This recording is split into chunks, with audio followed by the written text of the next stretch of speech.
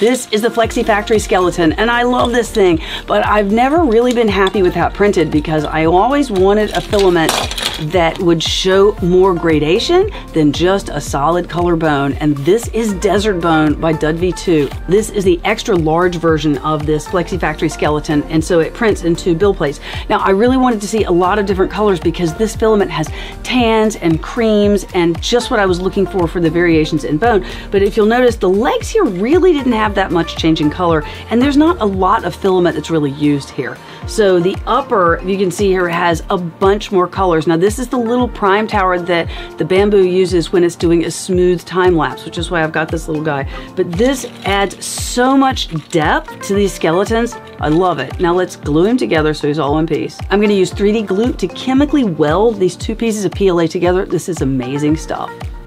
You come with me. I've got somebody to scare.